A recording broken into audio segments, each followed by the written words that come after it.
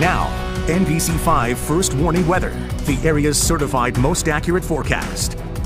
Finally gotten cold enough for the ice to hold its form. Is certainly this week going into the weekend ideal for that kind of setup. Yeah. Probably not the following week. So have to take advantage of the cold while it's here. Okay. Certainly as it relates to natural ice, we're building ice and thickening ice. But again, the following week, you'll see it in the 10-day trouble for ice. So we'll get there in just a little bit. Right now it's 1 in Cabot, 1 below in Newcomb, New York. A lot of single digits, some teens, mostly in the Champlain Valley. Down the road, Killington 6, Ludlow 7, Stratton 9. So it's a cold night. That's why what's coming tomorrow is a powder snow. There's no mixing. There's no wet snow in play whatsoever. Church Street pretty quiet right now. Feels like 10 with the south wind at 7 miles per hour. So generally the radar is dry. A little bit of snow near Montreal and St. Lawrence County. There's some lake moisture there, but for most of us, it's dry tonight.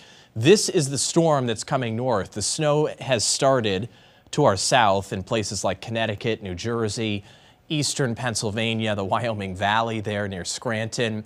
All of that snow comes north as we go along. It's not a powerful storm, but there's enough moisture for accumulation tomorrow. By the way, New York, Philly, and D.C., this is the biggest storm in 2 years. It's been a snow drought. What does that mean? Maybe 2 inches tonight. So you get the idea. This is no blockbuster, but for some, it's the first snow in a long time. And for us, it's enough for slippery travel late morning through the afternoon. So 8 o'clock, little patchy snow south, not a big deal. Late morning through afternoon, though, that's the most widespread snow. That's really when the roads become snow-covered everywhere. I don't think anyone is left out. And this snow is a pretty quick mover. So 5 o'clock, it's still snowing, and then by 7 or 8, it's done tomorrow. A little bit of sunshine, a little bit of lake effect snow for New York on Wednesday, but generally for the widespread snow, this is it tomorrow, mostly in the afternoon. Big band of 4 to 8 inches from central Vermont through southern Vermont. And then it's 2 to 4 for the Champlain Valley, maybe a little less than that as you get up towards the border with Canada and go west to Messina. Just as an example of how it adds up in Burlington and surrounding area, representative as well.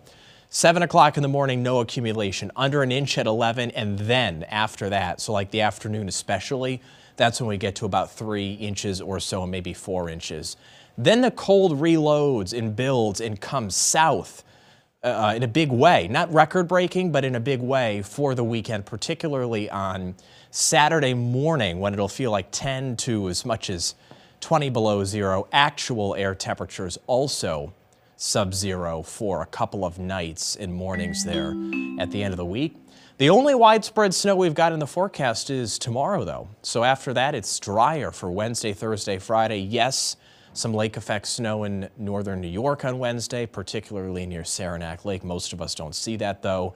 And then highs in the teens Friday, Saturday, Sunday, couple of mornings there, single digits. Remember, this is the Champlain Valley, so you go in the mountains, it's a lot colder.